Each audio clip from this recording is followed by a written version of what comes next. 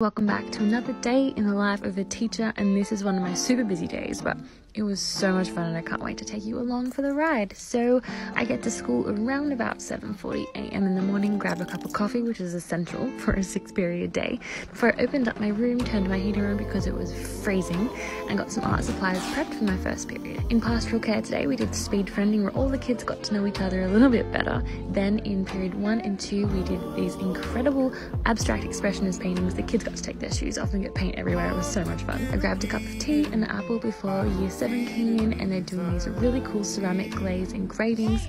I finally got to have my cup of tea, which kind of went cold, before year 8 came in to finish off their under the sea inspired pots. I had lunch and then jumped straight into year 7 science. We're learning all about gravity, so we did some math before I finished my day with one of my elective classes in the afternoon.